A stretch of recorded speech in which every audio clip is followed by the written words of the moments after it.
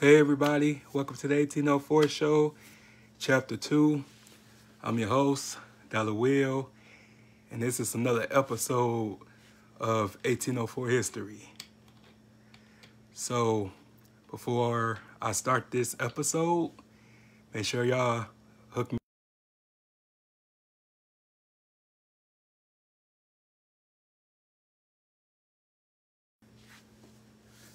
Okay, so here's a story about Miss Lena Baker.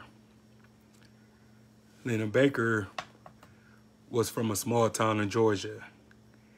And hold up 1 second, please. My light gone. Get it back. Light gone. Okay. Sorry about that.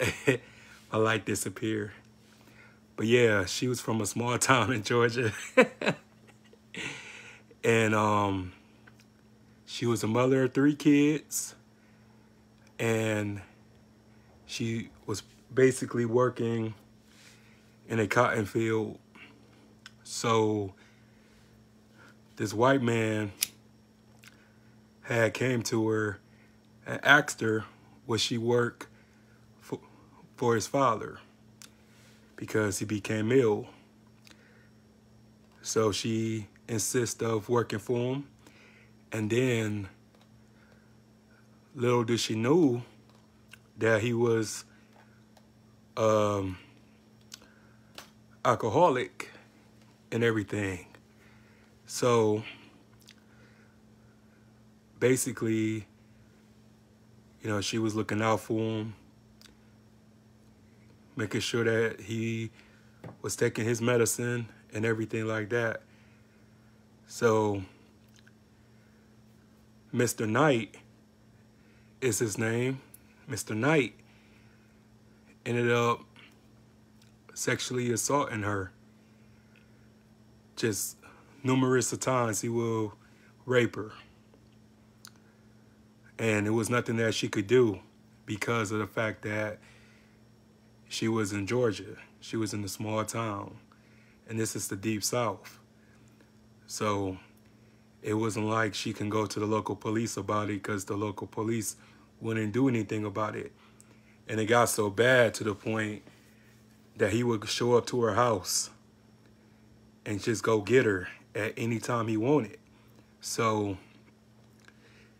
her mom went to the sheriff and insist that they would go and have him arrested for raping her daughter. So the local sheriff's department refused to go get Lena. And pretty much it lasted for a period of time. So one night he went to her house and took her while she was taking care of her kids. So after that, she refused his advances and everything like that. And then he went to go start putting hands on her. And he was going to rape her again. So she found the pistol. And then she shot him and killed Mr. Knight. So she was arrested for murder. Capital murder at that.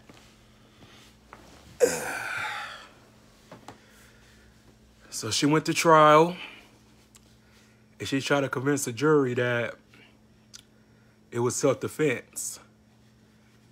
And he was raping me and I had got tired of it. So I shot him in self-defense because he was going to put his hands on me and rape me. So the jury wasn't going to hear all that. So they found her guilty in less than 6 hours. And she was sentenced to die by electrocution. So the day of her execution, she was given her last meal, and a local white man showed up to make sure that she wasn't by herself, to make sure that she wasn't alone, because he was sent by her mother. So she was followed into the execution chamber, and she sat in a lecture chair, and they asked her for her last words. And her last words was, "I'm ready to go. I'm ready to be with my God."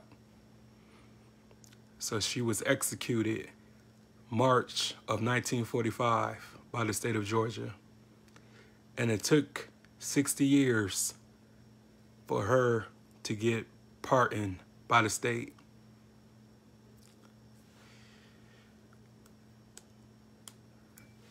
You know, I really don't be wanting to give y'all the full details because I want y'all to get y'all and do your own research. But yeah, just like I tell a lot of people before, just because you're a man, just because you're a woman, and just because you're a kid, they're not going to have any leniency on you. And these are stories from the past, man, and it just makes me furious when I hear stuff like this coming from an innocent person. You know, what would you do? And this is like the real civil rights movement, man. This is not what be discussed in schools and be talked about in the books, or how random white men would come and snatch your mothers up, snatch your sisters up, your daughters up, and they would go take them back to their house and rape them. Or just, sexually assault them on your property. And there was nothing that anybody could do about it. So it just makes me mad how nowadays it just everybody treat each other like a slave auction. You know, how much is he worth? How much is she worth? Instead of sticking together, instead of loving each other, instead of respecting each other. Because, I ain't racist one bit. Never was, never will be. But it comes a time where you got to stick to your own kind. You got to stick to your own people, man. And a lot of people isn't going to like what I'm about to say, but it's the truth. You know, mainly like nowadays, we discourage ourselves. We hurt each other. We don't love each other. We so quick to go against the grain. We so quick to attack our own instead of sticking together. Because all we have is each other, man. And it's for this woman who was 45 years old with 3 kids, and she had to leave this earth without her own submission. Didn't even die on her terms. Didn't even die a peaceful death. So it's just unfortunate, man, to have 60 years go by and then you are pardoned by the same state that executed you, knowing damn well what really happened and knowing that somebody could have stepped up and did something about it and nobody did anything about it. So this is, another tale of when you defend yourself and you take matters into your own hands, you're still guilty. Even if you're being raped, beaten, drunk, poisoned, and nothing happens to the person that does it to you, only to you. And it's such a shame how they talk about Rosa Parks and they talk about all these other great women that did um, justice or was phenomenal, but they leave out her in the history books. So it's just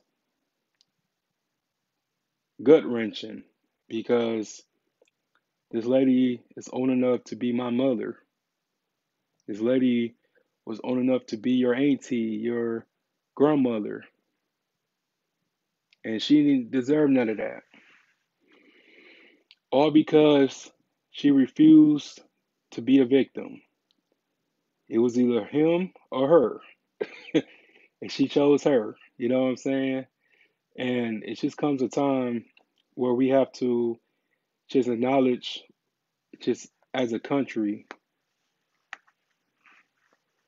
and admit what we did was wrong, and admit that we wasn't always so patriotic, that we didn't practice what we preach in that Declaration of Independence.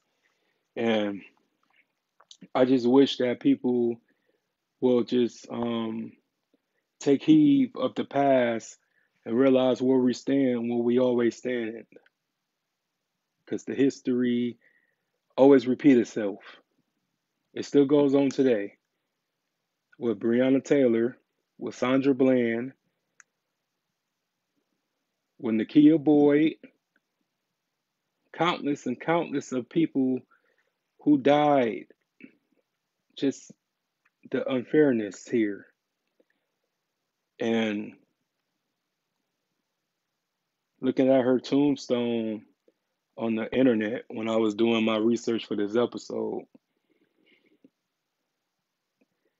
her old tombstone clearly showed that they didn't give a fuck about her.